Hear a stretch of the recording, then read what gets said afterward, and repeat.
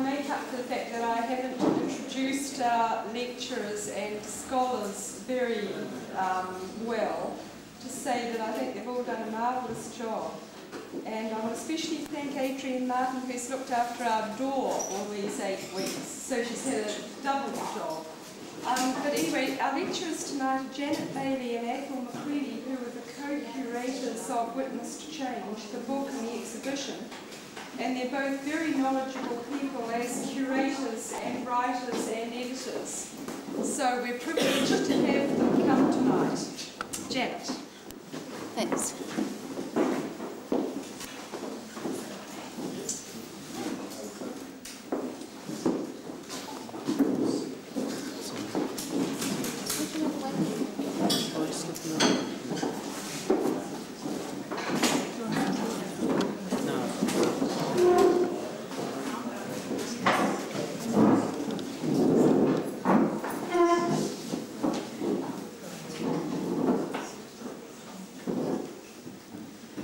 For those of you who don't know what Witness to Change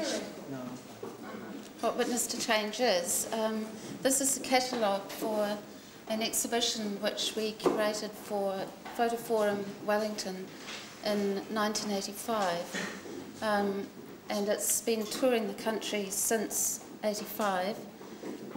It's presently just finished in Dunedin, and we're hoping that it will come to Auckland later this year, probably at the Fisher Gallery, but I'm afraid I don't have those dates confirmed. So we're going to present this talk in 3 parts.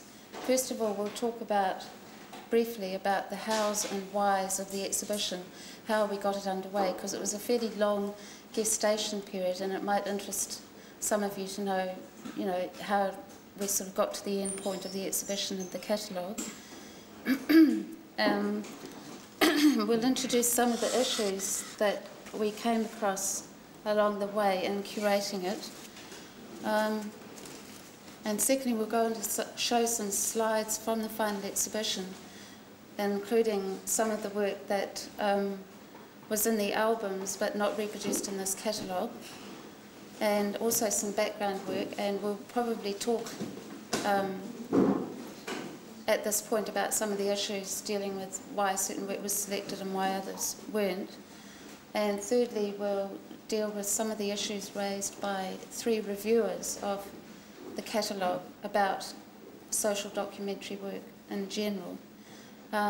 So if at the end of those first 2 sections you want to ask any specific questions, do so, and then at the end we'll have a more general discussion about some of the issues, hopefully.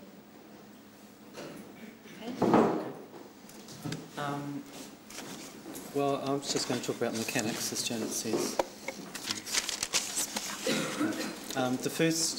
The way this actually started, Janet and I weren't involved at all. It was something that Sharon Black, who was then running Photo Forum Gallery in Wellington, initiated. And the reason why she did that was it was a means of generating money for Photo Forum. That the only way that Photo Forum Wellington could continue as a gallery was to have commercial sponsorship, or at least it was the only way it perceived so at the time. And one of the easiest ways, it seemed, to get sponsorship was to have a very specific project like this. So that's how it started, and Sharon left the gallery, went to Australia, basically out of frustration because it really wasn't successful in those terms, and nothing much was happening in terms of sponsorship. She was trying around the place and nothing was coming through. So approaches had been made to AGDC, which is the Art Gallery Directors Council, and there was some sort of lukewarm interest there. And when Sharon left, Janet and I took it up. So we continued with that. We weren't very keen with Sharon's original proposal. It was one, like a lot of proposals, which is conceived in terms of as a proposal rather than taking some work and making the exhibition. It was the other way around. It was sort of thinking what would be a good idea for an exhibition, and then trying to find some work to fit into that slot, and it didn't really work. So we came up with an idea which was something similar to Witness to Change. It was basically an idea, I think, to explore photography, well, as in the period 1940 to 65, partly for personal reasons, I think, because it was a period which we'd both grown up through, and we wanted, being young childhood, sort of tried to find out more about that period, because it's a time, you're not really very aware, perhaps, of a lot of things that happened. So then we went back to AGDC and brought a proposal. They didn't like it. They got upset that we'd changed the thing. So it all went into limbo for about 2 years or something like that. So I guess it must have started 80, 81, something like that. 1980? It started in 80 and was picked up again in 82. Yeah, okay. All right, so we started going to the Turnbull where John Pascoe's negatives are held. There are about 9,000, I believe, negatives there. Ans Westra's negs were also held there. There's 50,000 individual negatives, I believe, and those into contact sheets of 12 each. And we started looking at Les Cleveland's work. We also started investigating other people who were around at the time. I remember talking to John Turner at this time about other photographers working in that 1940 to 65 period. So things were sort of starting to come together like that, and then we had to figure out how we're actually going to do it financially. The obvious thing again was commercial sponsorship, because we wanted to do a good quality catalogue. We wanted to publish the images. That was really quite an important part for us.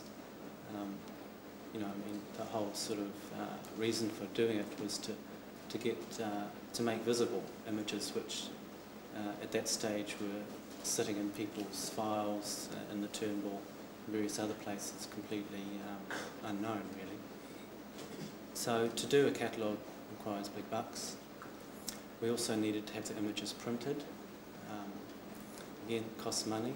I'd done a previous show, the Leslie Adkin show, basically just printing them with Gene Stanton, and that just about killed us really, and I swore I'd never do that again without being paid for it. We still weren't. And we still weren't really adequately paid, as it turned out. So those were things there we needed money for, and just our plain time in doing all this. I guess again, I swore that I'd never really do something like this without getting something back financially. So, and then of course we wanted to tour the show. That was another way of getting the images around the place, and we couldn't do that, and Photo Forum couldn't do that. So that was really the AGDC approach. That was because they are a touring body. They never really came through. We spent years and years and years going backwards and forwards and trying to penetrate the bureaucracy. They had endless committees of, and subcommittees of committees, and it was very Kafkaesque, I guess, and it was amazing. So in the end, Bill Milbank of the Sargent Gallery came through and he said yes, he'd just tour it himself, the Sargent Gallery would just send it round and skip all the bureaucracy.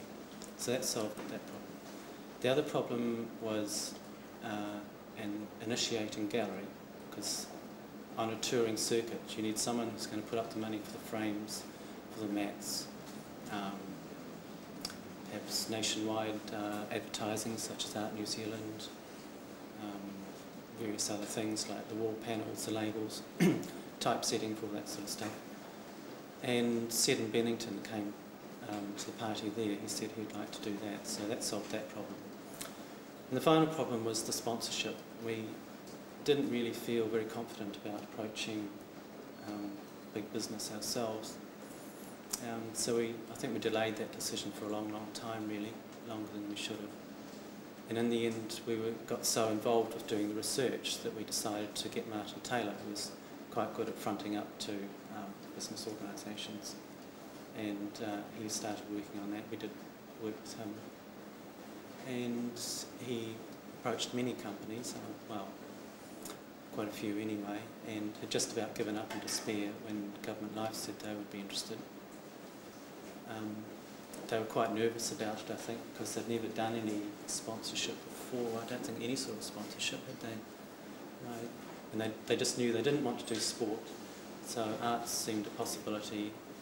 And I think Martin sold them the idea that this was about people and about the history of New Zealand in some sense. And that's sort of fitted in with their image they wanted to project, was being an insurance company, you know, about people, and being government life about New Zealand people. So they were quite keen on that aspect. What happened next? Printing. I did Ans, Les Cleveland and John Pascoe's prints, and Ans printed her own work. And to find the money for that, we needed to sell all those prints. So we hawked those around for a while. Well, actually, we thought about it for quite a long time, and eventually we approached the Auckland City Gallery rather nicely, and they said yes straight away. It's quite surprising, really. And I talked to Rodney Wilson about this, and he said, "Oh, well, I assumed that there's only going to be one set available," and I said yes at the time, thinking, "Oh, yes, okay." But then when I got back to Wellington, Martin and Janet disagreed and thought we should have a bit more flexibility. I think you both disagreed. No, well, Martin disagreed. Well, could you speak a wee bit louder, Ethel? yes, okay. I guess there was a bit of internal disagreement about whether we should sell only one copy of each image, one print of each photograph, or have, you know, a bit of flexibility to do what we liked with the sale of prints. And we decided we'd rather have a flexibility there than be dictated to by the City Gallery. So we told them this, and on that basis they turned us down. They said, well, they didn't want to buy them if any other gallery was going to be buying them as well. They'd already been caught out in the Glen bush, they felt, because Glen had sold his working men portfolio to the National Art Gallery, and then also had sold, I think, possibly the whole portfolio again to the Auckland City. And Turnbull. Yeah, and the city wasn't aware that it had already been sold. I mean, when I say already been sold, that, you know, a set had been sold, and they didn't like that idea. So they turned us down there, and we were rather stuck for some time. I think we were already printing. In fact, I think they were already printed basically. And then the National Art Gallery said that they would buy them after quite a bit of difficult discussion, I might add. I think the difficulty there was that they didn't want to buy something that we were just giving them. You know, that they wanted to select from the portfolio. And as usual, they have that problem with documentary versus artistic images, which is sort of the same question. Yeah. That they didn't want to act as an archive, which is a dilemma they have with a lot of bodies of work, particularly, you know, they were still trying to define their boundaries in terms of how far do we go back in the history of photography before we become a history museum rather than an art museum. So they were still trying to define that. Yeah, there's a sort of de facto policy of not buying work roughly 1970, I suppose, or 1960 at least. But it's actually stretched back to 1920, and Witness to Change was part of that. Yeah, they already owned the Adkin collection, which is mostly 1920s and 30s work, and also some work by Gordon Burt, 1930s. I think that was purchased somewhat reluctantly as well. So they're sort of being squeezed into something there. Okay, so that's all that organised really, and I think it was on the rails from then on, isn't it? Well, the other issue was when government life sponsorship came through, was whether to go with them and do the catalogue, or go with Benton Ross, who had offered or were interested at that stage in publishing. And of course, in this sort of intermediate 18 months to 2 years in which all this discussion is going on, the printing prices keep escalating, so you have to keep going back to people and saying, sorry, but they've gone up another sort of 50%, and so we need another, you know. Yeah, I think when it was costed in 1980, we were talking about 3,000, 4,000, 5,000, and that was all in duotone too, wasn't it? Yeah, and 6 at the most. In 1985, it cost 20,000+. Yeah, 20 to 30. Yeah.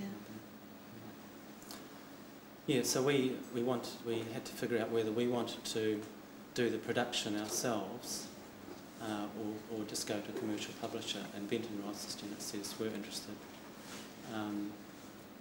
But we really thought we'd rather be involved because it would be a learning experience for us, and more importantly that we'd have some control over how well it was printed and how it was designed and all those things which you just don't have with, well, you often don't have with a commercial publisher. Do you want to talk about the realities of that? Well, the reality was different. You get into personalities a bit here.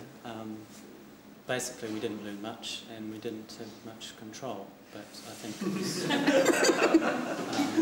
we're a bit idealistic about it, as I think a lot of people are when they think about some kind of self-publishing, you know, that, gee, it would be nice to... And we both had some, I suppose, amateur sort of layout design experience, and we thought we had a few ideas. Yeah. But one, I guess, in most respects for its time, this really is an exemplary production in terms of design and reproduction. But the part that we were most disappointed with was the cover and the catalogue, the poster to advertise it. And it's difficult at the time when you're dealing with someone who is has very strong design ideas and aesthetic and very, very high standards to question. And I think I learned out of that you simply have to speak up and say, well, I don't understand this. I don't understand why you've made that decision. Can you explain it? Or I don't like it. And be prepared to have some head bashing. Which can be sort of quite heavy, especially when you're working under tight time deadlines, as we really were, and it added a great deal of extra stress to the whole process. But in the end, what we feel that Brian Moss did with this catalogue is sort of turn the photograph into a work of art by putting a quasi-frame around it that sort of somehow legitimised it in a way that it didn't need to have done to it. And he also designed the Working Men catalogue for the National Art Gallery, which is, what do you call it, the creme de la creme of, I mean, it's the height of, you know, photographic publishing and aura in the work and the aura of the published item. So what we got was a lot more workmanlike, but it, you know, it fitted the bill really well. Yeah. Except that the poster was a disappointment in comparison with the Working Men poster, because it was scrunched into a much smaller size and it was full of type and words, and the image really lost out, and it didn't really function as a poster to advertise an exhibition so much as a book poster to put in shop windows. So there was, but that was the main problem, apart from issues of control, you know, which is, it's just something you learn. Okay, should we show some images? Yeah. Did you choose the image? Did you have that for the cover? Mm-hmm. Well, there was a lot of discussion. Really, we had a team of 4 people discussing some of these things, not all of them, but there was Brian and Martin Taylor, who was also his production assistant on the catalogue, and myself and Ethel. And we'd look at the layout of the pages and typeface and all that kind of thing. And the cover was discussed in terms of the choice of image and that kind of thing, but not far enough down the line. I think we had final say on that cover. I think Brian gave us that. There was quite a lot of discussion between that and the first image that we're going to put up on the slide. Yeah. I mean, it's a crucial choice to make for your cover image. You want something positive, attractive, you know, commercial, all these things, just so that you can sort of attract people to get inside, you know, that they're not alienated when they're sort of looking at the front cover.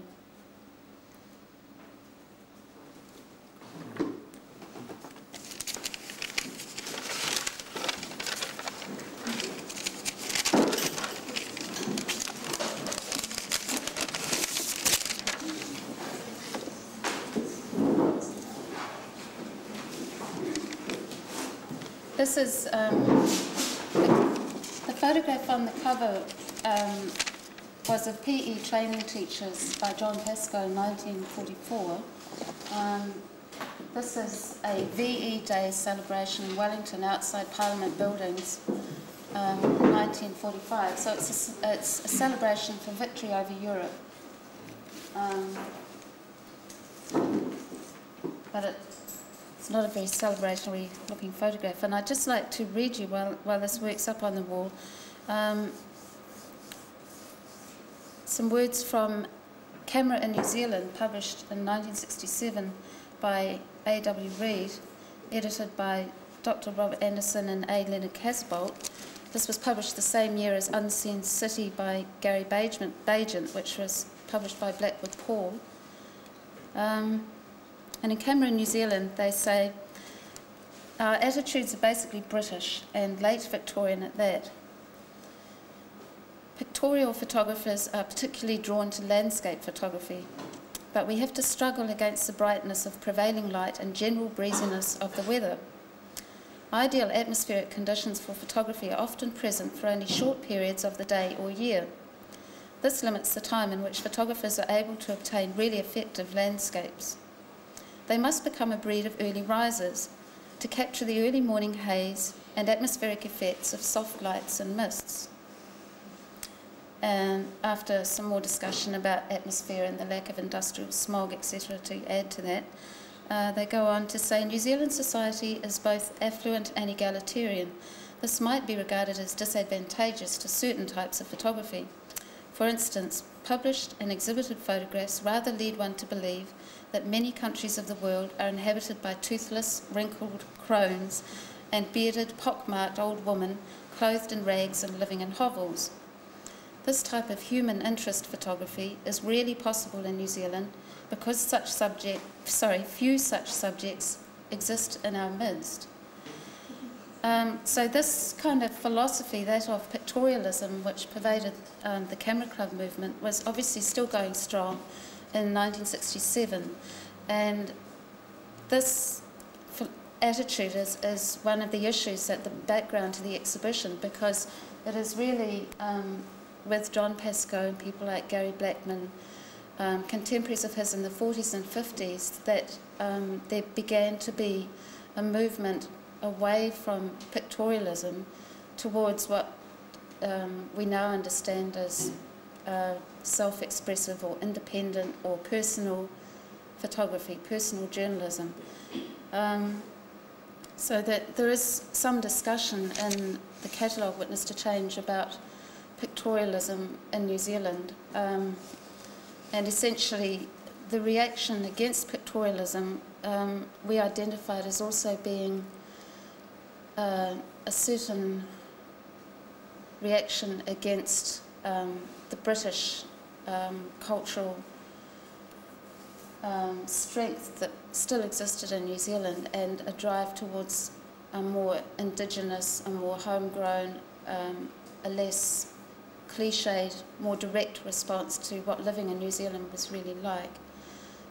We were looking for other people working in this mode, but really all we came up with were largely these three people working at a fairly high level of commitment over an extended period of time, producing a serious body of work out of a sense of deep personal commitment or obsession or whatever about their particular subjects, outside of any commercial or professional constraints or interests. Do you want to talk some more about John? Yeah, okay. So I'll say about this one. Oh, we've seen this one. It's on the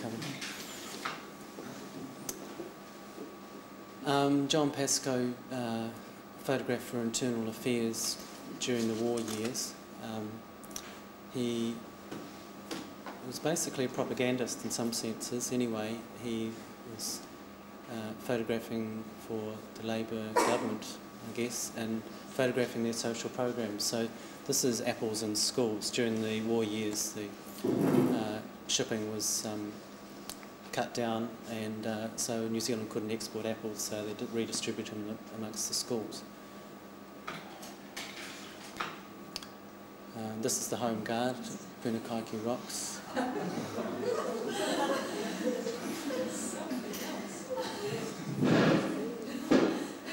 Presumably it's a publicity stunt, I guess, of some sort, rather than an actual situation. This is the departure of the Maori battalion at Rotorua. There's quite a nice series of these. There's an alternative image, quite similar, which is almost, well, it's very similar actually. It's just, I mean, we had to toss up as far as the book was concerned. And there's another one here, which is not actually published in the book, but it is part of the exhibition.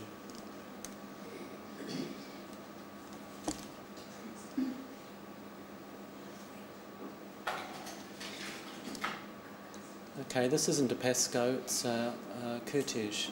We just popped it in for some reason. It's an image by Andre Curtige. That image was made in the First World War. Overseas people started using small handheld cameras much earlier than in New Zealand, and in New Zealand Pascoe seemed to be one of the earlier ones when a lot of the professional newspaper photographers were still running around with their 4x5 Graflexes and so on. And I thought there were interesting correspondences between the images. Where was that photo? The second one, in Hungary, I think.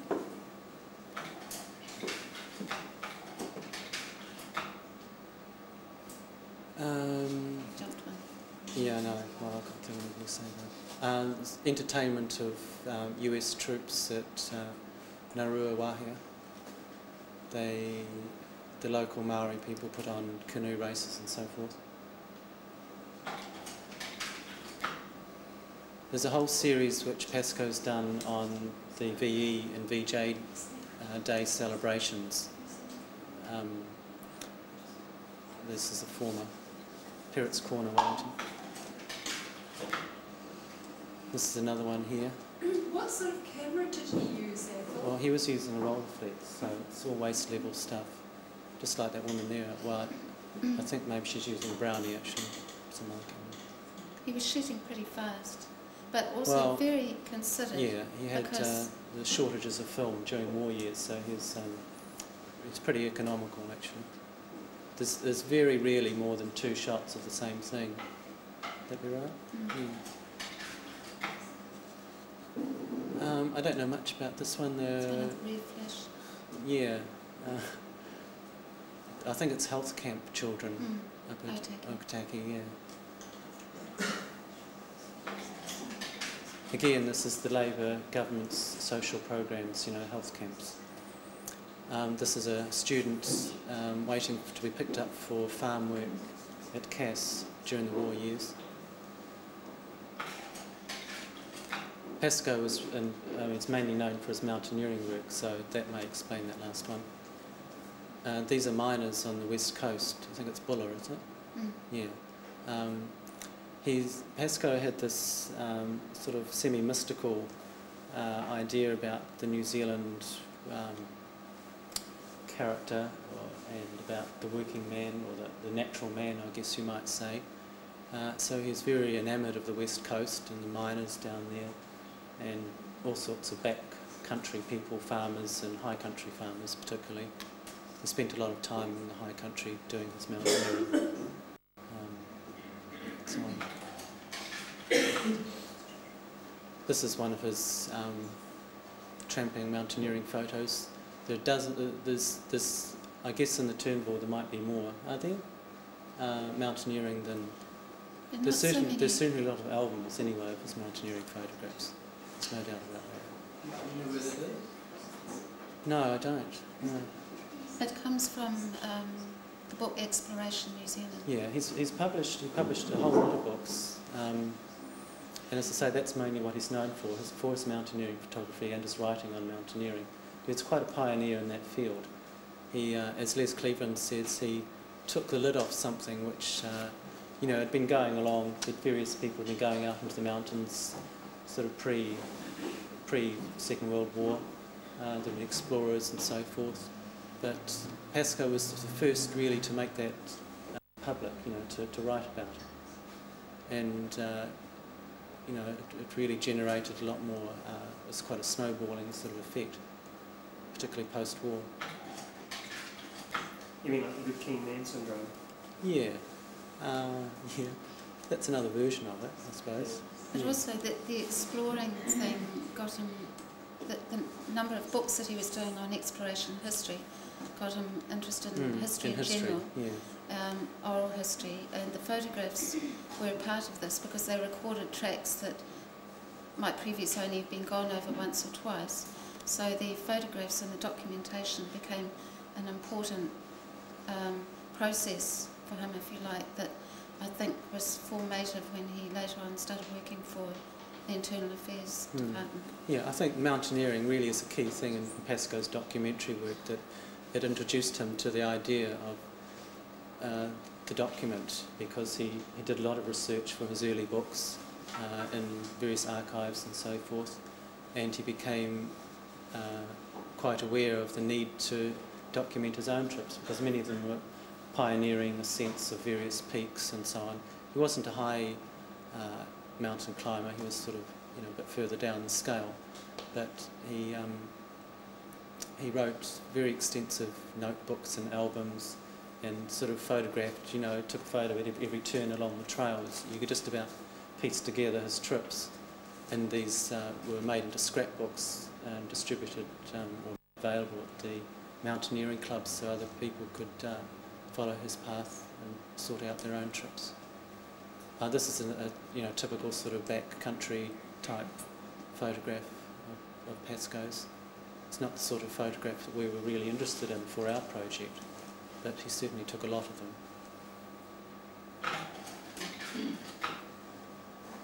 This is Arthur Rothstein, or was it Rothstein? Steen. Well, we popped this in because there are certain similarities with Pascoe's work, and there's no direct influence Rothstein to Pascoe, but there's something similar, very similar going on at the same time. And let's look at the next one as well, because that's also, this is Bill Brandt. Have we got another one? Oh no, okay. So Pascoe is also a product of a documentary movement, in a sense. It was something which, well, the word documentary was coined by John Grierson in relation to a film by Robert Flaherty called Moana of the South Pacific. And Moana itself was followed on from an earlier Flaherty film called Nanook of the North. And what you had at that time, I think, amongst many artists and filmmakers and writers and photographers, was this desire to sort of sociological comment, I guess, exploration. And in Britain you had the mass observation movement, which was a movement where people was initiated by or stimulated by anthropological work, and people thought, well, why not do anthropology of our own people, of our own cities. So you had that one. What else was going on? The documentary film, the British documentary film thing sparked off by Grierson was also happening at that time. And there was the Picture Post, 1936, I think, and Life magazine around about the same time. And and then you have painters such as Thomas Hart Benton, in the States, into social realism, and who's that FSA painter? Ben Shahn, these people. So Pascoe was, this was all filtering through to Pascoe in some way or another, but in a very, very diffused sort of manner. I think mainly through those magazines, through Life and Picture Post. Perhaps, what else? Well, there was the direct contact with John Grierson, who film particularly, I think. Came to New Zealand, spent quite a bit of time in Wellington, helping government to establish a national film unit, which they didn't at that time take up. But he gave a number of important talks and was published in the Listener of the time, writing about documentary and exhorting New Zealand filmmakers not to leave aside the tourist content of their country and look at people's daily lives, look at the real thing and so on. And apparently his visit, although it didn't have a direct effect on anyone, it seems, except Stanhope Andrews, who later on did work in the National Film Unit and made the film Country Lads in 1940. 40, was it? Yeah, just after the war started. Oh, it was quite quickly. Yeah. It did have an enormous effect on the so-called intelligentsia, particularly in Wellington, people working at the historical branch of Internal Affairs, where John Pascoe was employed. So we were quite thrilled, really, after much searching through National Archives of boring files from Internal Affairs, to find several quite elated letters and comments by John Pascoe about John Gresham's visit. And in fact he was using the word documentary at that time, which in a fairly conscious way, which seemed significant for its time in New Zealand anyway. Yeah, I think the film unit was, pretty much a hotbed of documentary ideology, really. I mean, I'm sure they were seeing those early Grierson and films, out of the British documentary movement, as well as creating their own ones, which in turn had the weekly reviews, and what's the other one, the Victorial Parade, which were very widely seen in New Zealand at the time. Okay, this is Les Cleveland. We're moving on to the 50s here, early 50s. Well, I'm not sure about this one. It doesn't matter. And West Coast. Again, Cleveland shares some of this sort of mysticism, I suppose, about the back country, and he worked down there for quite a few years. He was also a journalist, so there's that sort of way of thinking, I suppose you might say.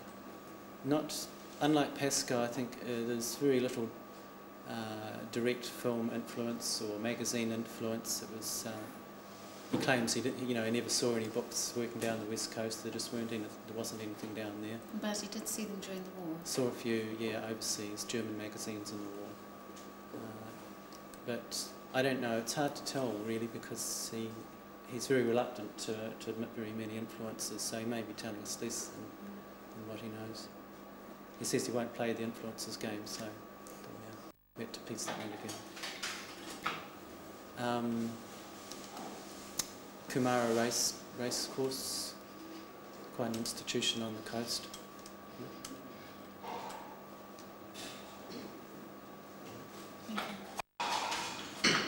Same thing again.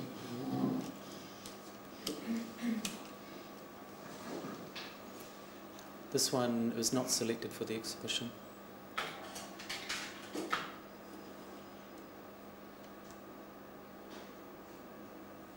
I think is this a cropped version or uncropped? Uncropped. No, I think the uncropped is... Some of these photos we've cropped very few of them actually, but some of Les's we have, because they're pretty roughly shot. I think he's quite prepared to admit that. He's a rather rough technician. Yeah. I can say that. Is that an understatement, is it? He's very sort of gung-ho. He's very casual, yeah. He's concerned with content. He can get touchy about it too, perhaps at the same time. Yeah. So this is the members' bar, as you'll see in the next shot following. That's the members' bar. Again, this is a photo which isn't in the exhibition. This is the bar of the commercial hotel. Where is it? Kumara? I can't remember. Reefton, perhaps, I'm not sure. We like this for its complete and utter informality, the guy scratching his back and so on.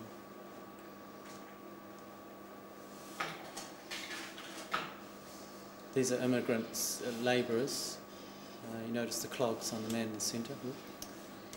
Well, at least one of them is. They were bush pine cutters. Yeah, Les was a bush cutter Spent most of his time chopping fence posts, I think, and working on sawmills in the bush.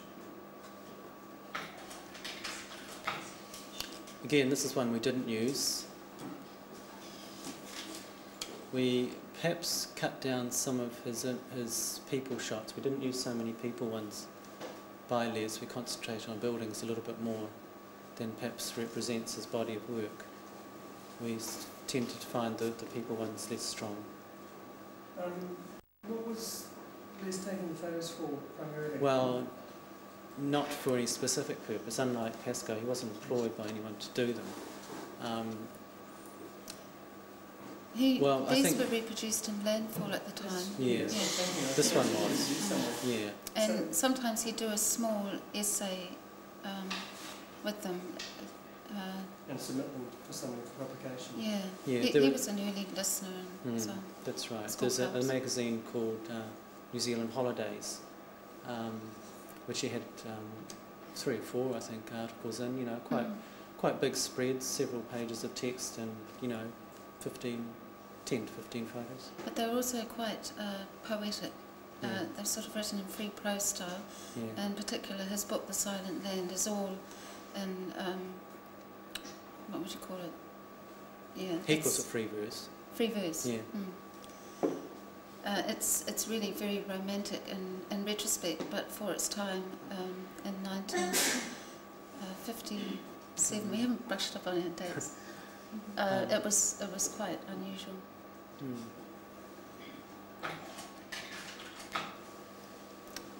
But he was freelancing as a journalist rather than... Well, he took time out. He started off in Christchurch, and then he took time out on the coast. And at the same time he was doing what we now call oral history, which is a long-term project where he was documenting the stories of the people that he photographed, and his eventual intention was, a really big publication that was a form of oral and visual history of a place that he felt was very special and that was going to disappear.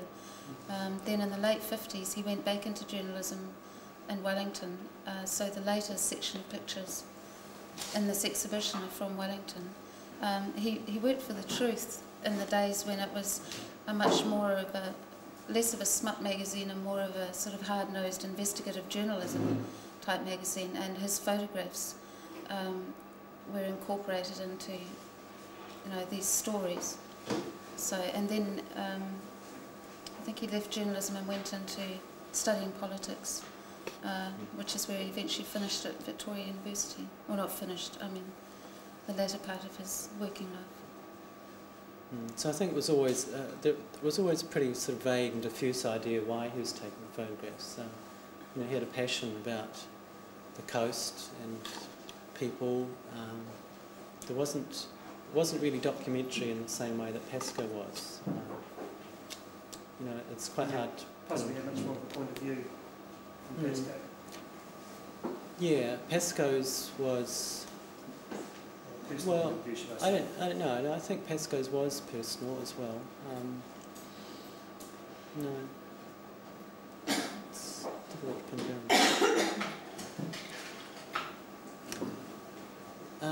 I think we did use this in the show. It's rather mundane, I might say.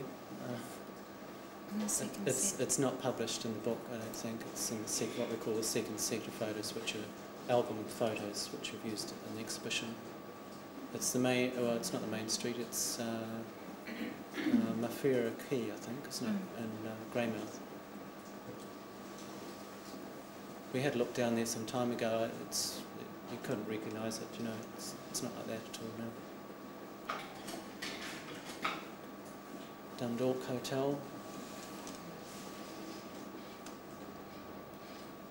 Okay, well, this is a big aspect of Les's work, was these hangovers from 19th century, the facades. We quote him in the catalogue about how one day he was driving or walking down the main street of Kumara, wherever, 10 o'clock one Sunday morning or Saturday morning, and the light suddenly struck him on the front of the buildings. It was some sort of revelationary experience. It was the classic moment in a photographer's history. And that really, you know, was pretty key point, yeah. And what kept him going on these, that he took some of these photos and he showed them to, is it Charles Brash, is it? No, it was the printer, Benson, Leo Benson. Ah, Leo Benson, yeah. At Caxton Press. Yeah. We wrote this catalogue 2 or more years ago, it's hard to remember these things. Yeah, so Benson really was a big encouragement to Les. Again, I think Benson didn't really sort of have much intellectual equipment to deal with or comment on the photos, but he just said to Les, keep doing it, you know, whatever you do, don't stop. He couldn't offer much more than that, perhaps, but he just felt that they were important, as did Les. So on he went and he published, you know, a few in landfall. Well, He just kept building up an archive, basically. And I think Les at that point became aware of the changes happening on the coast. I guess that was a pretty important thing, was that the lifestyle changing and the buildings going. That a lot of them were being demolished. The coast was a dying part of New Zealand, and a lot of these hotels like this one were just simply standing until they either burnt down, which was usually the case, or fell down, or demolished. He moved to Wellington in the early 60s and continued on, basically. This is the Hong Kong Cafe in Taranaki Street. At that stage, Taranaki Street was something of a Chinese centre, and it was a lot narrower than it is now, if you know Wellington at all. It's, the street, a whole row of buildings were demolished to make the street 2 or 3 times as wide. There's a Hong Kong Cafe practically opposite this current position. We don't know if there's any connection. That's the second version. This is in the Wairarapa, I think it's Masterton. Yeah, much the same way. Sandon or Sanson. So Les, you know, did a few trips to Masterton and lower half of the North Island in general, photographing these 19th century buildings, really at a time before the Historic Places Trust were involved in preserving them. You know, it was a sort of pre-consciousness era as far as historical buildings goes. That's one we didn't use in the show.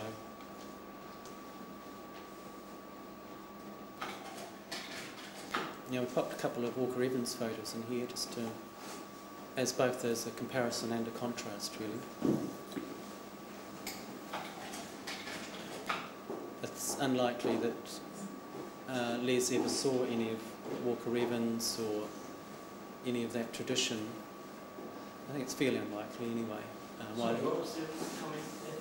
Well, I think it's unlikely that Les ever saw any of the Evans photos. So, you know, I'm not saying there's any influence here. It's easy to look at Les's photos and say, oh yes, Walker Evans, you know. But he told me that you know, the thing he's most proud about for this book, The Silent Man, yeah. the most exciting or most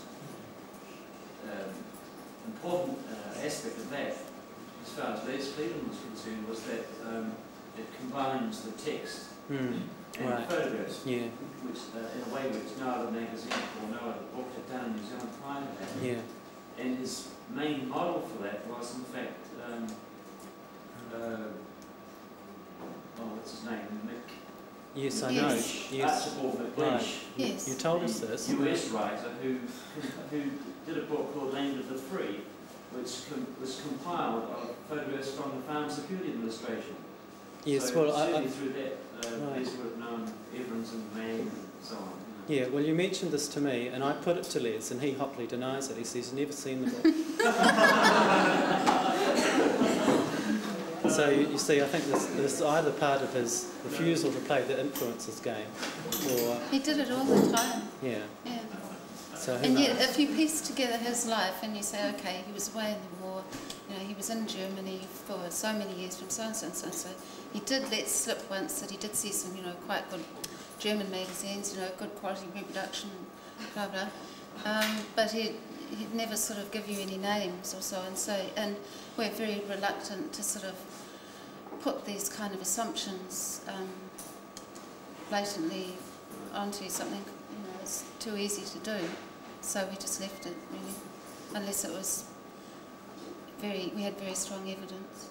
And I think he's right. I mean, living down the coast most of the time, I mean, there just weren't those sorts of books available. It's really something of a backwater. There were the magazines, Lilliput, Life, Yeah, it's Picture likely he Post, saw you did Lilliput. see those. Yeah, especially later once he was in Wellington. But I think the differences, between Evans and Cleveland are, quite interesting. That there simply isn't that very formal element in Cleveland's work that Evans has.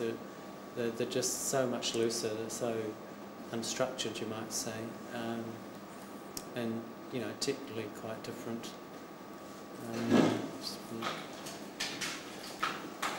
I feel that this might owe something, in fact, to Edward Weston and Ans Westra, that was sort of straight photography school. Because I find like that picture of the church with the curved fence post in front. Sort of hints at Adams as much as anybody. That side of Adams. Well, yeah, okay, well I think perhaps if that's so, he's taking part of Adams, because I've brought this US camera 1953 in to show later on, and when you're looking at Adams at that point in time, you're not looking at the monographs that we see today, you're looking at the odd reproduction in those annuals or in those magazines. And so you're not really, I think, picking up on his whole philosophy, his whole approach that for someone like Les, he's taking something, there's a bit of an idea there, facades, but he's not aware of the totality of Adams or Evans's approach, Okay, well that's roughly the slides. I've got Ans. What? Ans. Oh, Ans, right. Okay, this is Ans Westra. We popped this in first here because we thought it was somewhat unconventional image for Ans in some ways. It's fairly, I guess, it's fairly loose. It's she usually gets in, isolates one person, and this is rather a more random sort of shot. Now, admittedly, she didn't select this. We selected from her contact sheets. She agreed to them, but they are our selection. So perhaps that's part of the difference. And I think that was an interesting thing that we experienced in looking at her contacts, that we were seeing a different Ans Westra than the one you see, the one that she's selected. That's true, isn't it? Yeah, and a lot, because she crops frequently and changes, zooms in on things and so forth. I think that's perhaps one of the main differences, that her original full frame images are quite a lot less tight, and we found preferable really. There's the less claustrophobic, I suppose you might say. So we always, in almost every instance, we printed full frame with these images of Ans's, again with her permission. They're always discussed. Is this around the right way? Yep. Sure. This is before Hangi, I think. I can't remember where it is. Actually, it's after laying it in. After, right, yep. There. Okay, there's smoke deals drying away up there. Well, there might be smoke in there. Wairā, early 60s. Most of these are, in fact, they're all taken in the early 60s, pre-1965. We chose that cut-off point for a number of reasons. I think one of them was that Ans's book, when did her book come out? 66? 67, yeah. Ans did a book called Maori, which is, one of the sort of landmarks of her career, which came out in 67. So we sort of really wanted to look at work somewhat before that. What's this one? A Ringatu meeting somewhere up there.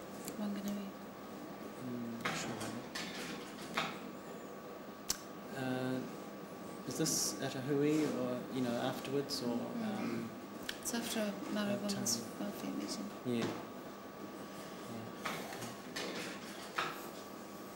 This is one image we did crop, just this bit on either side there.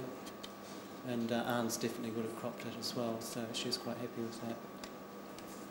And the actual problem with Ans overcropping was more to sort of loosen her up rather than with Les it was the opposite, because he was shooting large format type photographs with basically a small format camera, so he was getting sort of pretty weird angles and messy ends and odd perspectives. So in that sense he needed tightening up, whereas the way Ans tended to frame her work, she'd always go to her 2 1/4 square neg with a, what do you call it, a framing device, and immediately start chopping it up. This is in the darkroom. In the darkroom. So she shoots first and crops later, basically.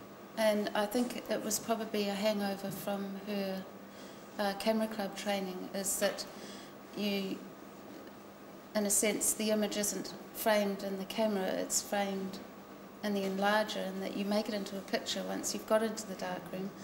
And so the cropping issue was quite a strong one for Ans. And we were... Sorry? You can never have a square photo either. No, in the box, yeah. That's an important point. She was basically shooting for reproduction, Yeah, she was doing a lot of photographs for a magazine called Te Aho, which is published by Maori Affairs Department. So, I mean, there wasn't a lot of work, but there was some work in that, and you know, I guess eventually working towards her main book, Maori, and she's doing the odd thing for school publications, of which the next one is an example. Yes, here we go. This is Wash Day. This is a photograph from Wash Day at the Pa, which was caused an enormous controversy in 1964. Around about 64. We've got a copy here. Just hold it up. It's a school journal or a school something like that. School bulletin. So, to which very dramatic things happened to it, because it caused such a furor that the Education Department, after I think 3 weeks out in the public, withdrew all the copies from sale and had them guillotined. John Turner was one of the people with foresight around who leapt in to save a few copies from the knife.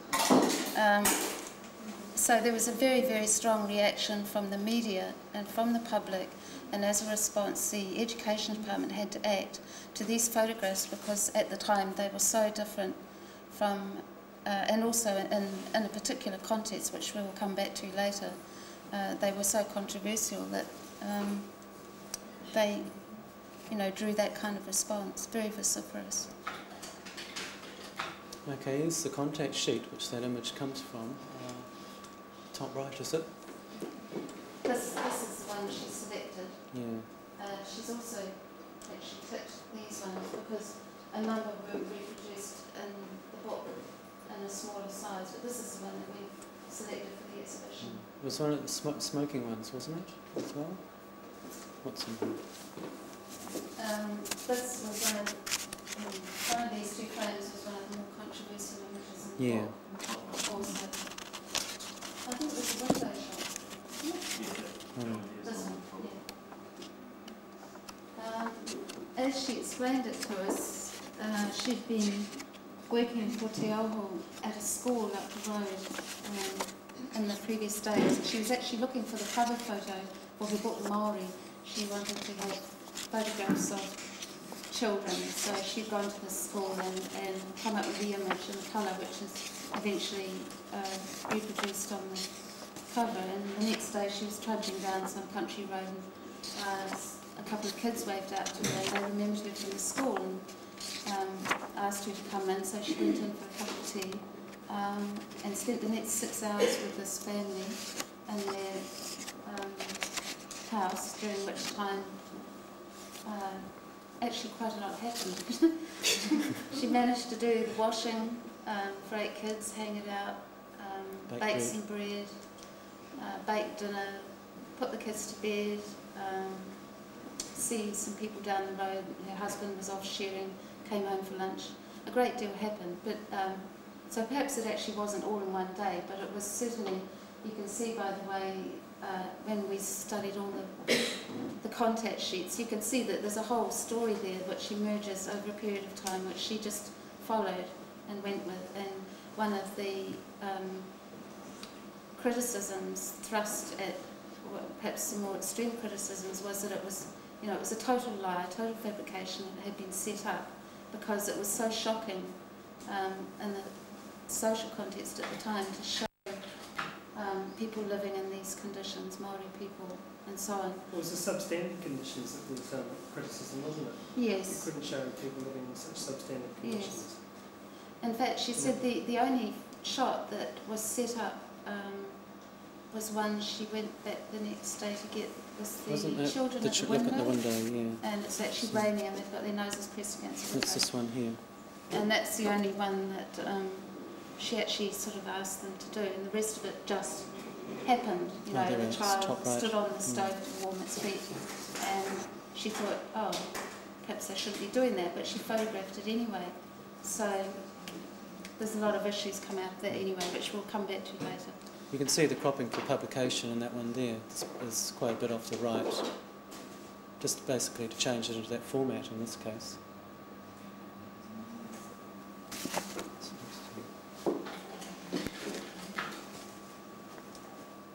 More wash day stuff.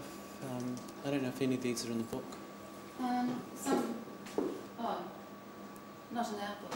No, there are two books, there's two versions. There's the first one, and then later on, because of the controversy, what's that press in Christchurch? Caxton Press published their own version after the controversy had died down somewhat.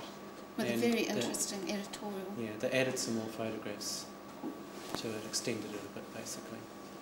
And they added a introduction to it. Yeah, and they also included a lot of the reviews of the other book, so it gave a bit of background to the controversy in that book. It was quite remarkable, that little 4-page leaflet, wasn't it? They had it on. We've got Xeroxes of that too, if anyone wants to look at it afterwards. More wash day. Here she is washing the clothes outside. This woman did actually die at the age of 49 from, I think it was a heart condition and pneumonia, because she did actually obviously have quite a hard life, and although in a sense it is romanticised in a way by Ans in that these are the values, the family values that you know, she felt were positive. It was also a condition of real poverty that I think Ans in a way herself only acknowledged later on. I think their family feels quite good about it, don't they? Don't the kids today? The kids do, think it's great, yeah. I mean, they're grown up, obviously. Okay. Well, this is as a contrast, obviously,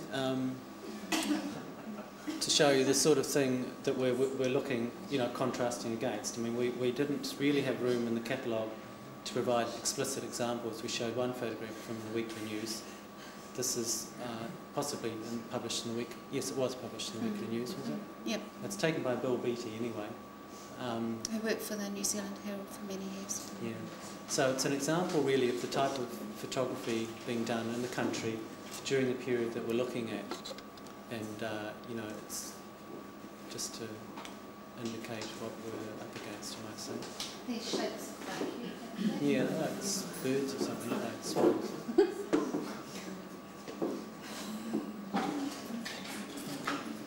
This is another typical, very picturesque Bill Beattie.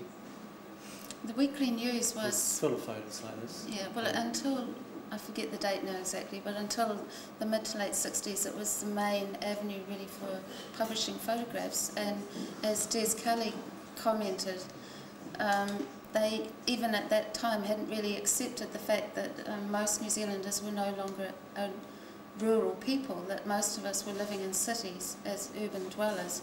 And this rift, if you like, between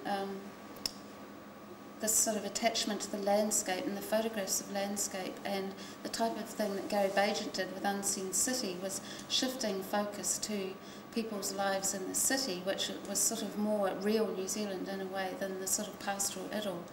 Was it's one of the cultural schisms that Witness to Change is about in a way, but it also surveys that period of transition from rural to urban, and from something more romantic to something more so-called realistic. So it's that sort of transition phase. I think Peter Ireland pointed out that the three photographers quite neatly reflect some of the major social changes going on in New Zealand, each in their own period, with Pascoe and the Labour government and the socialist swing and the war years, women at work, all those sorts of social changes, and then Cleveland with the, indirectly anyway, the economic boom in the 50s.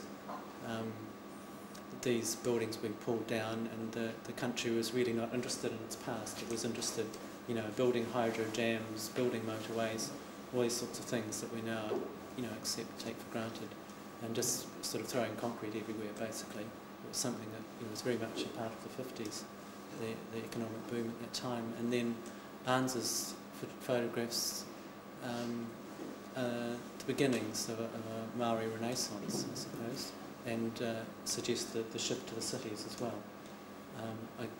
We haven't really selected towards that country, urban thing in her work, but it is there to some extent. I think she photographed more in cities in later years than the early ones. I think perhaps, coming from Holland, it was quite a thing to go out into the country for her. She'd be rather doing that than working in the cities, perhaps.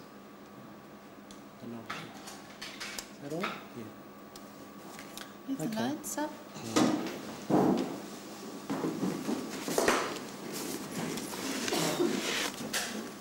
Before we go on to stage 3, does anyone want to ask any specific questions about what you've seen so far? Or? Okay, well, we're probably going to take a rather discursive approach to some of the issues raised by the exhibition, which we're talking about in response to the critical reviews that were written of the catalogue. The main ones were a long consideration of the book by Peter Ireland, written in Photo Forum's newsletter review. The second was a smaller one by Andrew Forbes in The Listener, and the third was written by Terry Morden for Creative Camera in London. The three main problems that were perceived with the catalogue and the exhibition were questions of balance between presenting a social history, if you like, of New Zealand in this period, presenting a history of documentary, and dealing with three individuals within that. So it's a question of balance of context against background, and of how much weight was given to the three photographers against the background of the other photographers working at the time, and against the wider social and historical background. So that was one main issue. The other main issue was that of documentary, the treatment of the actual concept documentary, which is a fairly thorny Maybe we should talk about that now. Okay, because I think that was a sort of a key misunderstanding on a number of people's parts, and I think we were perhaps partly at fault there that we weren't clear enough about it. Although implicitly, I think we did sort of outline it reasonably well with the quotes from John Grierson and mentioning the film connection there. But what perhaps needs to be understood in relation to this work is that we're looking at documentary photography rather than photographs as documents, and that so people say, okay, well, what about the Burton brothers, what about all these 19th century photographers, and so on and so on, that you could, if you're really looking at documentary photography in New Zealand, you should be looking at this whole scope. Well, okay, the Burton brothers, you can look at them as documents New Zealand at the time, but they were not explicitly taken, and they're really, there's a whole ideological difference between what was going on in the Burton brothers' heads and what was going on in John Pascoe's mind. And I think the difference is a conscious concept of a documentary photograph. And as I say, that really sprang from filmmaking very particularly, or at least it was well expressed in that area. And of course you're familiar with Farm Security Administration photos and those various other documentary movements overseas.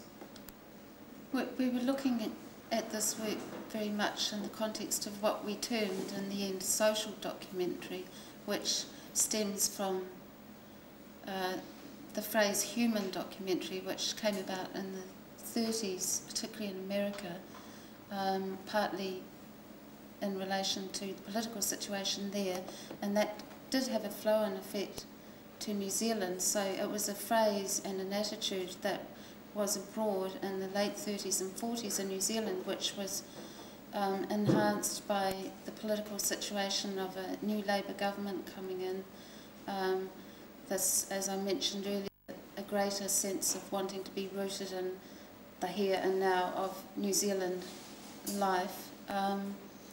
And in each of the three photographers, that I feel there were three main senses in which they were working in social documentary. Was firstly, they each believed very strongly in the historical value of what they were doing. That was a primary objective. They each expressed it in their own different ways. That in the sense that the material has archival value. We know things are going to change. That we feel that what we're interested in at the moment, there's a certain essence, if you like, that we want to capture before it changes. Secondly, that they each had their own personal obsessions, if you like, that they were prepared to follow in the way that Burton Brothers or Kinder or Barker didn't to the same extent, because their conditions were narrowed more to ones of personal interest or commercial. Yeah.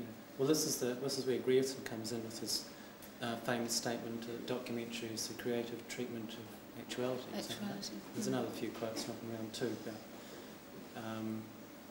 basically what he's saying is that you take reality, whatever it happens to be, and you add emotion to it. And I think that's the difference, between the Burtons and the Pascoes and the Cleavens, that they all did have this idea that their photographs were in some way, some sort of expression of themselves, that their personal values were going into those, and they were well aware of that fact, and that was really coming from that, those various overseas sources, I think, as well as things which are happening at the time. And I was also going to say, I think it's quite interesting to look at this, idea of realism, which was developing, because it's also seen in, say, the Bauhaus photography, although they're doing montages and so on, they were very much against painting. Painting was sort of the past. We needed to look at the future. We need to look at the machine, the sort of cold, hard reality, the factual thing, and then you do things with those.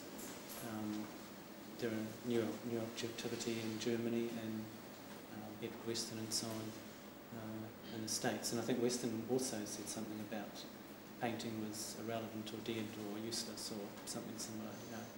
So there's very, very wide, I think, change in consciousness in the 20s and 30s. The third aspect, which I was going to mention, which carries on from this sort of sense of personal obsession, is a strong humanist concern, which each three photographers shared, that in terms of social documentary then, their interest was in, well, there's all kinds of ways of describing it, giving a voice to, showing the invisible, allowing the ordinary man to speak, showing the ordinary man's way of life as opposed to the ones on top. And this is something that John Pascoe talked about quite a lot when he was producing illustrations of New Zealanders for a book called was it Making New Zealand, a centennial publication for 1940, the centre spread, instead of chronicling the politicians and the leading figures and names of the day, identified a range of average New Zealanders by occupation, by age group, by character type, in a way that was quite unusual for its time and seemed to have certain precursors overseas. So each of these people, photographers, were going into an area that they wanted to show a wider audience. This is how this group of people live. This is how the West Coasters live. This is how Maoris really live. There was always somebody else, though, wasn't it? You know, I mean, they weren't photographing their own milieu. Okay, well, that's later, yeah, that's the other point, is that looking down.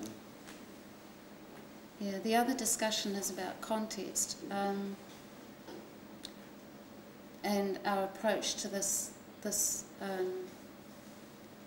concept of documentary. I think Peter Ireland and what's his name, Andrew Forbes, felt that we were sort of somehow trotting out the orthodox view of documentary, sort of 1930s style in the 1980s. But what we were concerned to do with this catalogue was, one, make it accessible to a wider audience than the very small photographic audience and art gallery audience. So we wanted a non-academic approach to our subject matter, which is part of the reason for the social history. The other reason for the social history was to draw the context from where these people came out of. And what we were concerned to do was, at the time, we felt there's been nothing else done exactly like this, of this era, of these people. There's been research done into early periods of New Zealand photographic history, 19th century, early 20th century, and most of us who study photography are reasonably well versed in terms of American photographic history. It's what we've been brought up on, British, European. But where is our recent New Zealand photographic history, the last 20 odd years prior to, you know, ourselves being involved? So we were interested to get that down, to record it and get it down so that we could go from there. So that was the first impulse, was to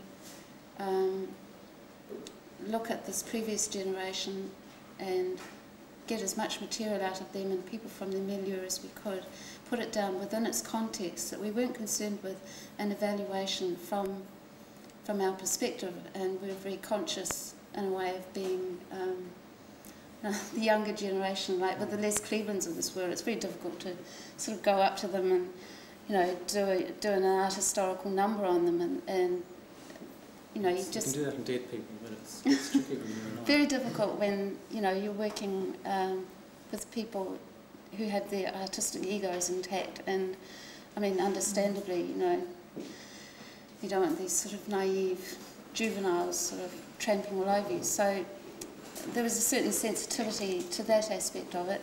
John Pascoe is dead, but we were dealing with his widow and people that he had worked with, which in a sense made it more difficult, because we couldn't ask them the sort of questions we wanted to ask him about issues that have been raised by reviewers, such as censorship, propaganda, you know, freedom. I mean, how far his intentions went.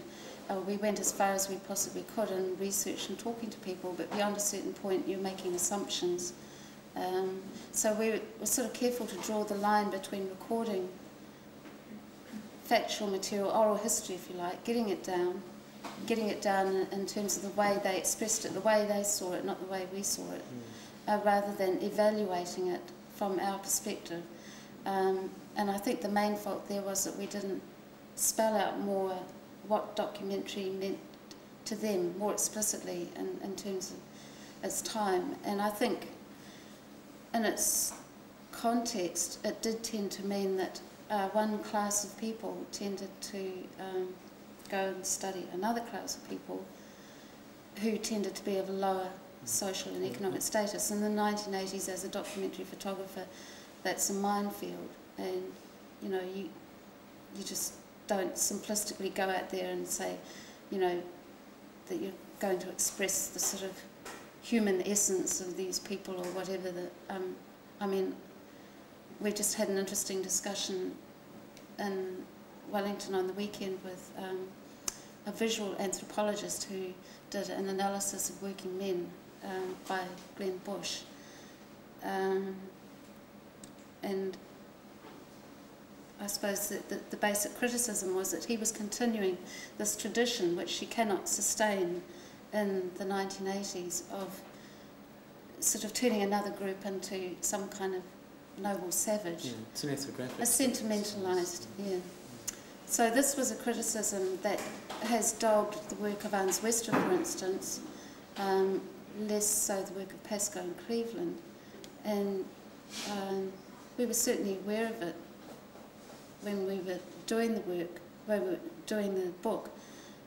But the main energy at that time was going to putting it into context and getting it down, and perhaps we were too hesitant or reticent to sort of stand back and make more value judgments or go into more of a philosophical analysis of what documentary meant and how its meaning has shifted in relation to social changes and photographers' roles in the last 40-odd years. I think the photographers themselves all sort of saw themselves, you know, as auteurs. I mean, we don't know about Pascoe, but the other two to some degree, and you know, were pretty reluctant to, you know, be sort of put down into a social context and say, oh well, you know, this person was, you know, influenced by this or that, and you know, that they were social products of their own time and so on.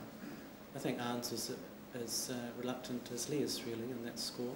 Mm. She just sort of felt that she, you know, picked up a camera one day and started taking photographs. I sort of didn't really want to sort of look at what you're doing or know about it, you know, and it's understandable, really. It's very, quite tense, really. Mm. So I think we push it as far as you can while maintaining, you know, fairly cordial relations. Yeah. What else? Does anyone have anything to say at this point? Because we've been talking for a long time. Does anyone have any questions? I'd like to say I think that what you did was very appropriate, because part of the problem that I think the Aussies are particularly suffering from is that you do an awful lot of writing about photography, but they don't actually publish the work they're talking about. They just show a sample. So certainly when you're outside of it, all you can do is read a review and look at a couple of pictures and try to understand from that. And it's all top-heavy with the cart before the horse. And I think what you were doing was, and it's legitimate, was to establish that X, Y, and Z did work in this period, and this is the kind of work they did, and this is the sort of context. And I personally don't think this is such a huge problem, and I don't go along with some of the criticism that the book and show and see. Well, I think we could have done more. Because there's plenty of other information about the documentary tradition. I don't see why you should have to rewrite what William Stott did, for instance, you know, when he brings in radio and all that, which is fantastic. Maybe doing another whole catalogue. I mean, that wasn't the point of the exercise, but it perhaps needed rooting a little bit more in stating our position more clearly than perhaps we did, so that they knew, you know, reader knew where we were coming from. It all depends who your reader is. You know, you can't aim it at every single person out there. You know, you just have to make certain assumptions, which we did. But you know, I do regret, I think, not having a few more photos, particularly of the way that the work was used at the time. You know, we could have published, say, some spreads from Wash Day, or more particularly the other school journals, and Te Aho, and The Silent Land, and various other things. You know, because I think that is, you can see straight away, we're aware of the books, they're part of the exhibition, but they're not there in the catalogue. And I think, well, simply a restriction on money, you know, it costs money to print photos, so we really cut down. But, you know, you could argue that we perhaps highlighted the main photos rather too strongly, really. Yeah. Okay, we've got to speed up. Okay. All right, we'll just wait for it. Any other questions? Well, there's one other thing I'll add. That's a criticism by Andrew Forbes of history as mythology, that he's saying that we're setting out to create a history of New Zealand with these photographs, and you can take that interpretation, but it was actually, the intention was really the other way around, that we were trying to outline, very simplistically, some sort of history of New Zealand with a brief chronology, a contextualising essay by Wayne Stagg, who was a history student, and then popping the photos in there and seeing the photos as reflections of that whole social content. But I think, it is possible to look at the other way around and say, you can, if you think of photos as windows, then you could mistake our book as attempting to set up something where it's trying to be a history of New Zealand. And I think while that, unavoidably was part of our motivation, it wasn't really the main thrust at all. Okay. But I think we could have done more contextualisation. We did try to present the individual photographers as individuals, and for various reasons, I suppose, because we felt that they hadn't really had their due in various ways. But it does provide a bit of a distortion in that you don't see a whole social situation. You just sort of highlighted individuals as artists, which is, I think it's a little bit distorting.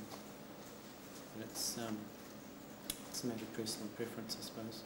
They could be another book, surely. Well, that's right. That's really the difficulty. We really see this as an introduction of some sort.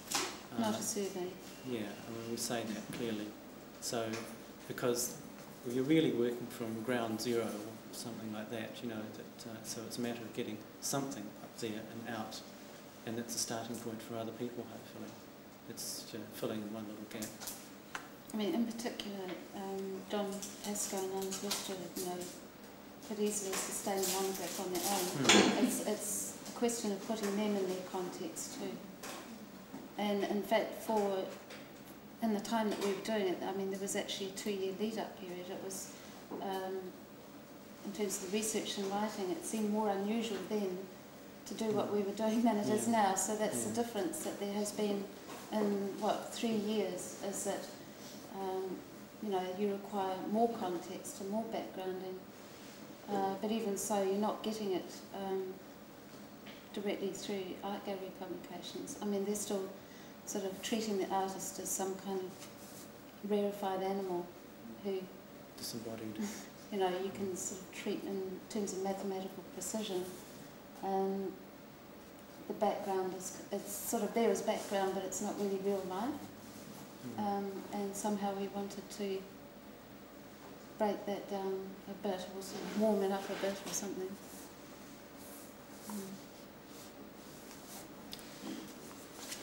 Any questions?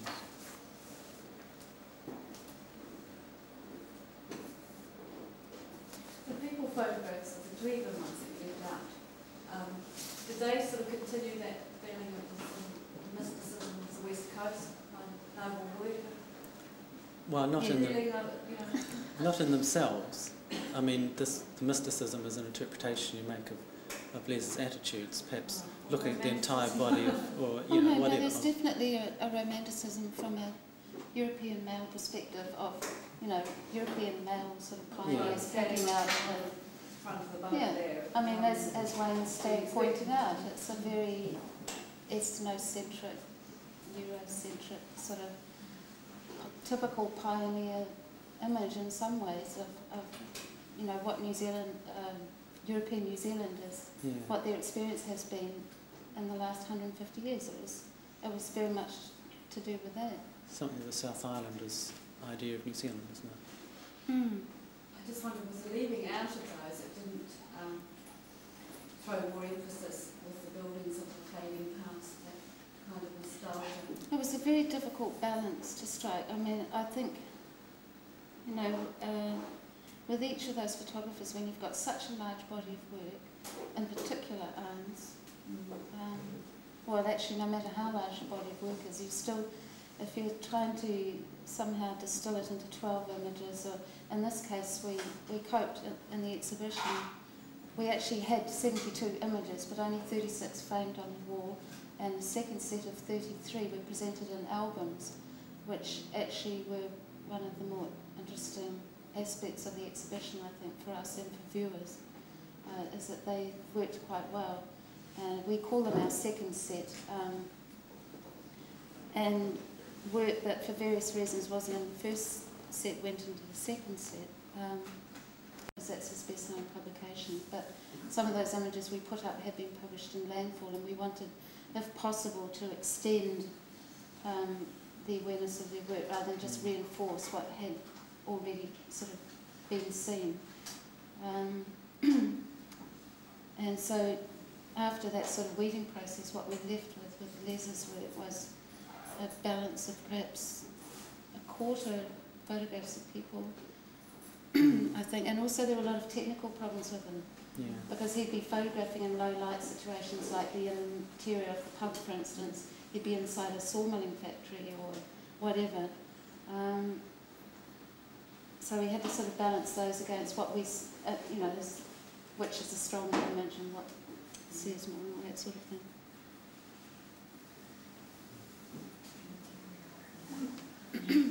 You did mention, were you going to comment on the British reviewer? Terry Morden. Yes, well his basic criticism, I guess, was this, what I was saying, that we were treating them as auteurs, you know, as individual autonomous artists, and rather than doing a history of documentary photography in New Zealand, we'd simply picked 3 people out and really given them very high emphasis, and then tried to put them back into a context rather than sort of doing it the other way around. And I think, you know, that's true, that's fair enough. But I think what perhaps he doesn't understand, and what a lot of other people don't understand, and we did state it, was that there was so little other work of a similar nature being done in the country, you know. Tom Hutchins' stuff's disappeared, George Short went overseas pretty smartly, and Gary Blackman didn't do all that much. He took 2 or 3 rolls of film pre-1965 or something. Mm-hmm. Well, a few Brian dozen Brake at left the the most. country. Brian Brake went away, yeah. His what is it? Beautiful New Zealand book. Gift of the Gift Sea. of the Sea is well known, you know, so there's not much need to publish that again. I mean, there And probably it's not- is more work there, but it's a sort of second layer, if you like, and we were working on Yeah. the first layer. Was, even though it was an enormous amount of work, it's still what was relatively accessible, and being in Wellington certainly helps, because so you've got the national collections right there, and we had the photographers there, and I must admit that that was another factor in a certain way, because we simply didn't have the money to travel around the country to look at other collections, to see other people, to spend time in Dunedin with Gary, who actually was overseas for 18 months or something. So all of those kind of factors affect the way the thing takes shape, you know, when you're in the planning stages. And given what we found out since, do you think there are any serious omissions? Or was there somebody else who had rather than one of those 3? Or? No one's rushed up and said, look, you've overlooked it. Yeah. I mean, we were actually very interested in Gary Blackman's work. I mean, it's very, in many ways, he was more sophisticated visually and intellectually about where he was at and what he was doing in a lot of ways. And he's, a very interesting person with a broad knowledge of both arts and sciences, and he was, operating at an interesting time in New Zealand art and photography. But his actual output in the period that we were looking at was relatively low. It sort of wasn't, there wasn't enough there to sustain, the kind of selection that we needed to draw from. There weren't 500 plus images. Later on he produced the Victorian City, which is an interesting product of one aspect of a documentary intention.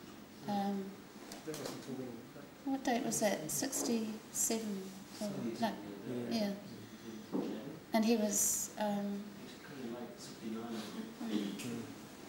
he doesn't consider those his so-called serious pictures. I mean, a lot of it was actually colour slide work, which he used for slideshows, and it was overtly propagandist in the way that his black and white pictures are much more considered so-called artistic, and there's much fewer of them.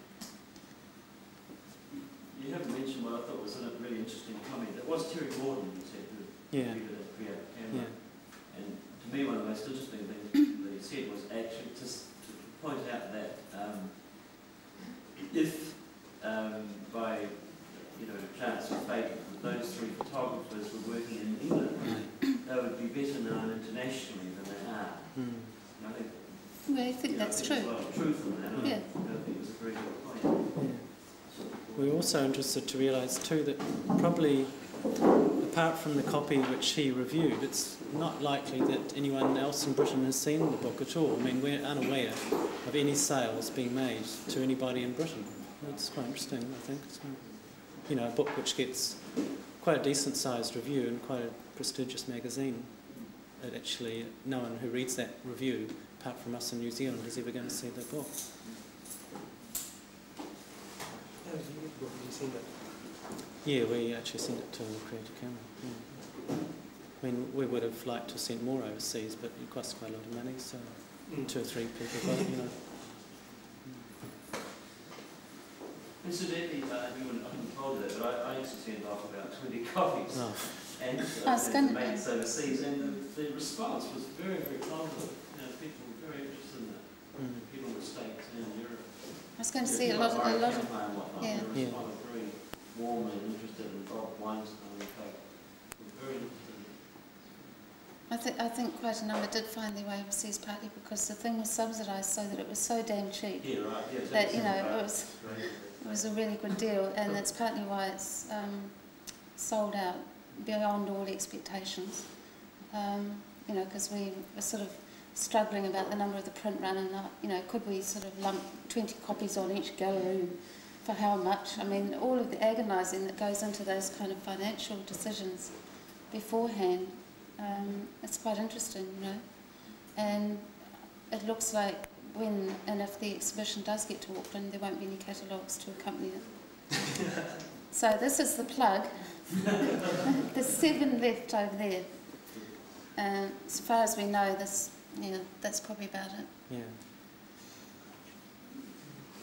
And how did government life feel about it at the end of the day? Well, I'm not really sure. I think they did get their money's worth in terms of coverage. Did they feel that? I don't know. Apparently they've had, since that happened, they had, was it 3 approaches a week or something? No, I think it was 2 or 3 a day. Oh, a day? No. No, just arts groups, people looking for funding. So it was successful. It's obviously a very, very competitive business. Going for sponsorship. Yeah. Yeah, and I think they didn't really want to do something similar. I think that was the problem, wasn't it? Well, they had thought, okay, we've got to sit down and devise a policy on what our sponsorship situation is regards arts and so on. And they're a much more high-profile company now because they're more commercial. Yeah, we were just lucky that they were at that point in time. They had some pretty vague ideas about sponsorship that came along, and it happened. But they didn't have their act together really very much, and they didn't really know what they wanted, I think. We really told them what they wanted, in terms of publicity. What's your anything that package together already, which obviously sold it. But I think we knew more about publicity than they did, what they should give you. Yeah, I mean, coming from an industry that traditionally never had to seek publicity. That's right. No. We were surprised they were so unbusinesslike, really. Is there no definite venue in Auckland then? Yes, I was told that the Fisher is definitely going to have it as well. About a month ago when I inquired, Mary Lovesock curated it. Do you know? Well, it's interesting that it's very hard to keep control of a touring exhibition, and we're not really informed. I mean, it's no longer. As far as I know, she indicated she didn't have an exact date, but it looked like this was about a month ago. She was looking at what I perceived as a 2 or 3 month period. Later this year. Yeah, in 2 or 3 months' time from then. So I presume within the next 3 months we'll probably see it at the Fisher. Yeah, as far as I know, it's been under Dunedin in Christchurch, so it's still got Gisborne and the Douse and Lower Hutt. And perhaps they won't take it now, I don't know. So then it will come to Auckland. What happens at the end of it? It's owned by the National Art Gallery. I've got one last question because it pertains to Peter Ireland's review of Ans Westra's book for Europe when that came out, and which Peter was virtually saying that didn't you know everybody that documentary photography was dead, and I just wondered what your views were on that. Well, it was a question I was tempted to ask Lawrence MacDonald on Sunday because this is a visual anthropologist talking about Glenn Bush, because he made it sound like a morally defunct activity, actually, that it was simply not possible physically or morally or aesthetically for a photographer to operate like that anymore. And I personally find that quite difficult, but I think Athol should probably respond to this because he's just done an exhibition at the National Art Gallery on politics and photographs, which does deal with some of these issues. Well, I don't have much to say, but I do think there are endless possibilities, really. That, I mean, the work of Alan Sekula and Martha Rosler, suggests new directions, and I think things are changing all the time. So that documentary photography of a certain type, which evolved in a certain era, e.g. Farm Security Administration, may well be defunct. I think it's no longer tenable, and Ans's early work isn't really tenable, in this day and age of this Maori Renaissance that we see. So things do change, but I don't think, doesn't mean you can't take photographs which are in some sense documentary, just the definition of it changes, basically. I tend to think myself that it's actually the photographers and artists who validate and make things tenable and otherwise, and in that sense the art critics can go to hell, because they're not the ones who do the work. So I personally didn't find Ireland's comment very valid, but I think what he's really trying to say is that because of all the changes that have taken place, that one cannot, unless if you're an informed person in 1987, you cannot ignore what Martha Rosler and Secure and all the others are talking about. But that in no way, unless the reviewer or the critic acts as God, says thou shalt not go out and photograph the bums down on the street. No one is in that position. Although you can say if someone does photograph the bums on the street, oh, that's old hat. Yeah, it's a matter of being aware of the issues, basically. The photographer has to deal with those internally.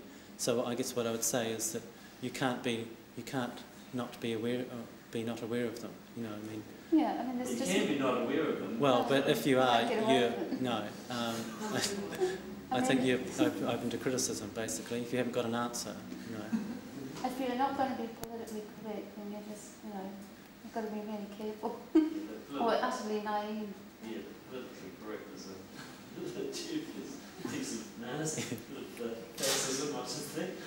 Well, it's pretty strong at the moment. Yeah. But what's really interesting, see, I am very intrigued to know about what has been said about working men, and one of the points about that book, for instance, which has to be looked at, is that as for many photographers, I'm sure it happened with Westra and Cleveland and Pascoe too, as it did for August Rhondda, is that really what they were doing, say 10, 20 years later, was very heavily influenced by, as it were, the storybooks they read when they were kids. In other words, the kind of photography that they saw when they were young. Yeah. And Ans's way of working, for instance, is, I'd say, mainstream Dutch humanist photography, which links up with people like Robert Glanau in France and Easy and Willie Ronese and people like that, and Dorothy Lang, of course.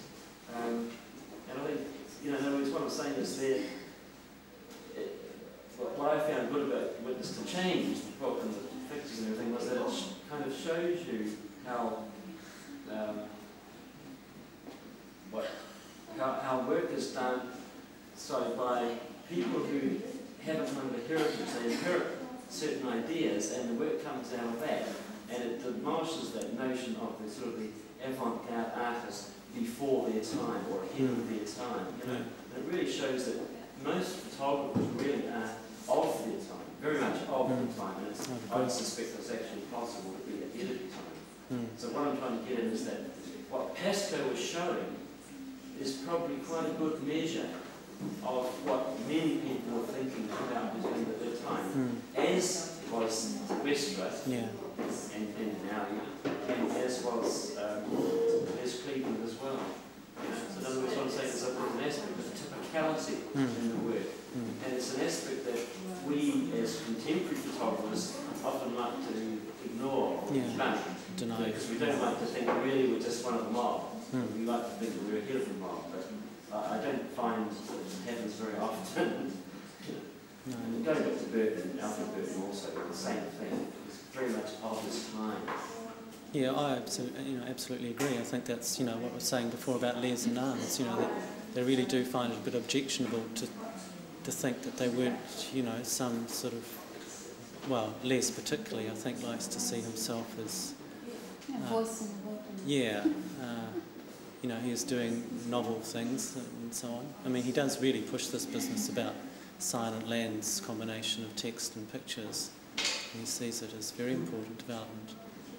And I think he just has forgotten or ignored, But they did have a very strong feeling of working in isolation, which I don't think is so much the case now. Well, it's just relative.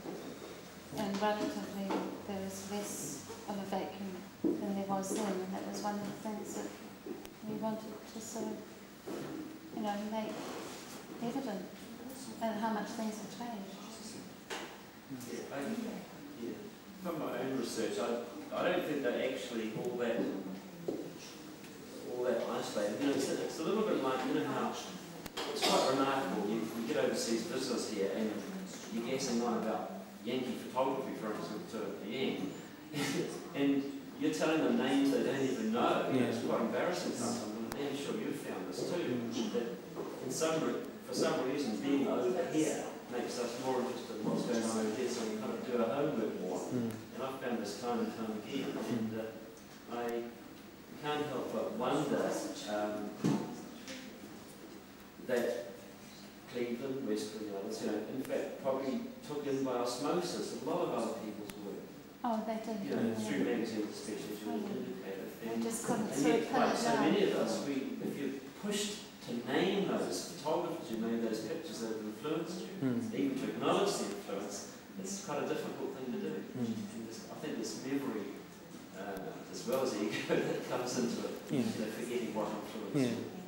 Well, that's, as I see the US camera, because those photos just do meld into the pages so easily by Adams and Minor White and all sorts of names. They, it's no way that someone could remember 30 years ago whether they saw an Ansel Adams photo at a certain time, because they just weren't, prominent enough in those books, I think. I mean, that's one reason. We should stop now. Yeah, I think we better stop.